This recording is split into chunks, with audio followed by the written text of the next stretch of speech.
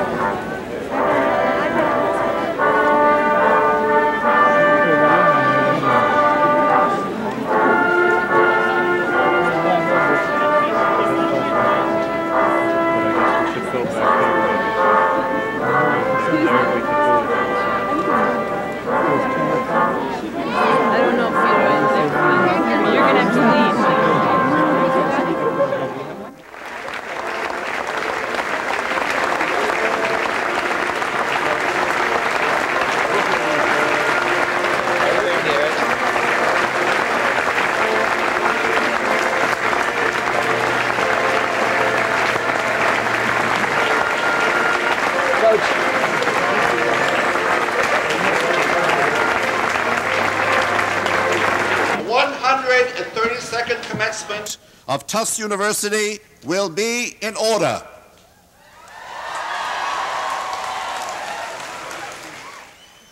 May we seek and speak and act upon the truth without fear, in the spirit of kindness and commitment to all of the family of life.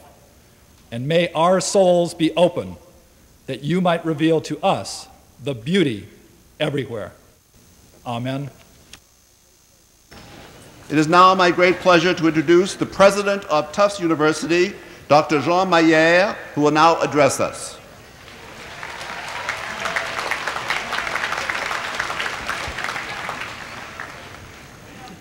Welcome to our distinguished honorary degree recipients and their families, to the families and friends of the graduating classes, and most especially to the graduates.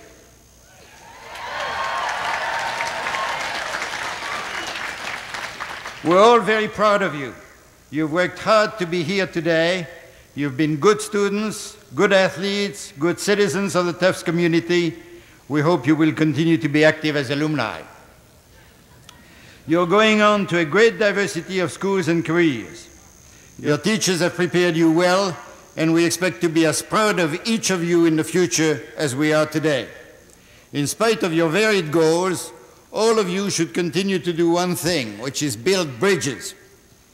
These are not the sort of bridges that civil or mechanical engineers learn to build. The bridges I'm speaking about are social and political links between individuals and between societies who must function effectively but peacefully together. At the same time, you will remember that people with whom you may disagree share many aspirations with you, and that bridge building between peoples and institutions is essential to our society if it is to work, and to the world at large if we are to survive. We wish you well in all you do and undertake. We will miss you. Our friendship and confidence goes with you. Thank you.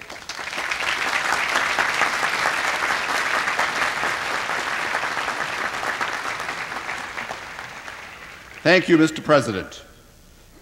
President Mayer will now confer the honorary degrees as voted by the Board of Trustees.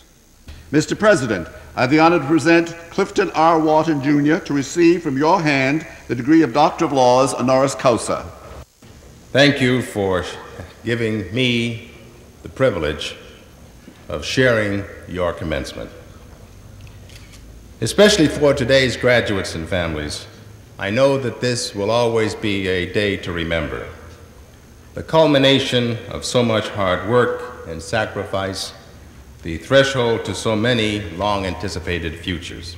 On a day like today, I assure you that the most graceful thing a speaker can accomplish is to evoke the spirit of the moment and then get out of the way for the real celebration.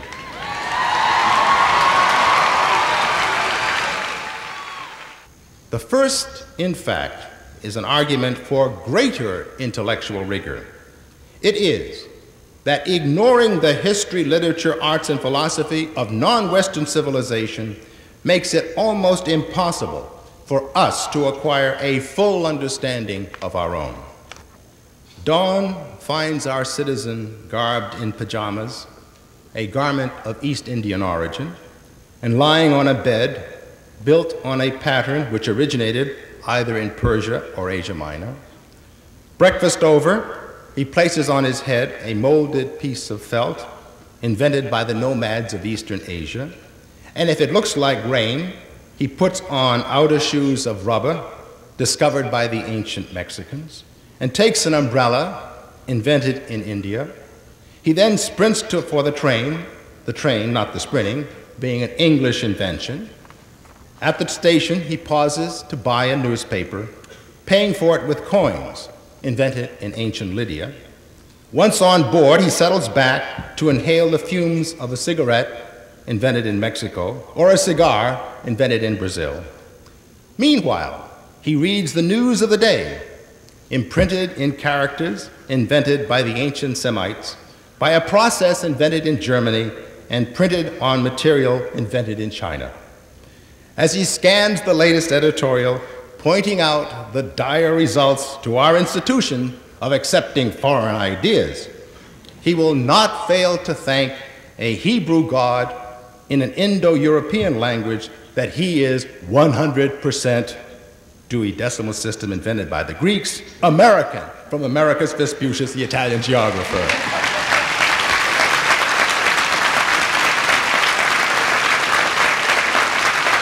So, to all of you who are graduating, warmest congratulations and good luck.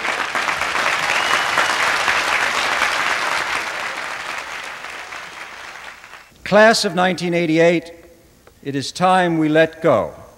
You, like the Jays, will fly, and we and your parents will be proud. It is time to commence.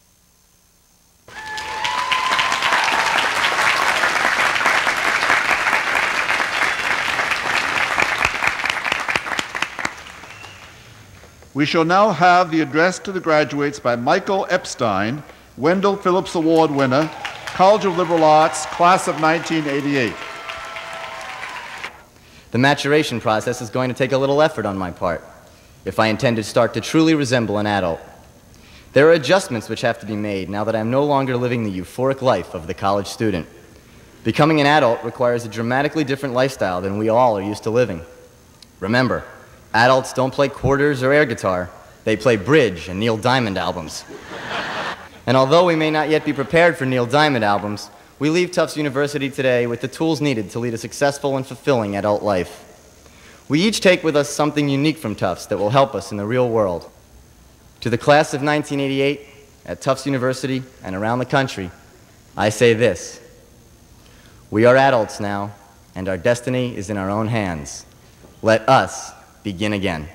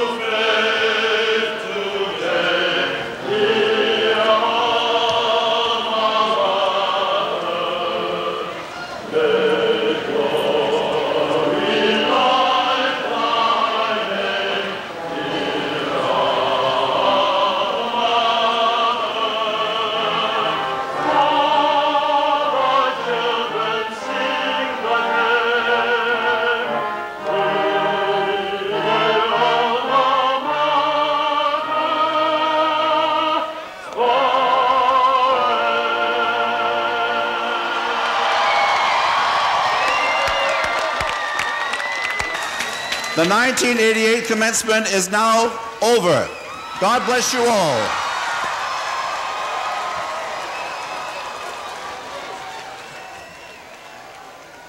T-U-F-T-S, T-U-F-T-S, hurrah, hurrah, hurrah, for the dear old brown and blue, old brown and steady and true, rush along, brown and blue, raise my sails to day, fearless and down the field and never yield, brown and blue, forever, forever, hammer them hard, boys, and break through their guard, as old Tuftsonia's way, and the glorious banner once again will wave o'er Tuftsonia's day. T-U-F-T-S, T-U-F-T-S, hurrah, hurrah, hurrah, hurrah, for the dear old brown and blue, up on the hills and high up, all will be victorious in our fight. We'll raise our standard of dear old Tufts to glory. Five of the mighty sword, it's bound to soar, not one no more. Nothing can stop us, it's Tuftsonia's day.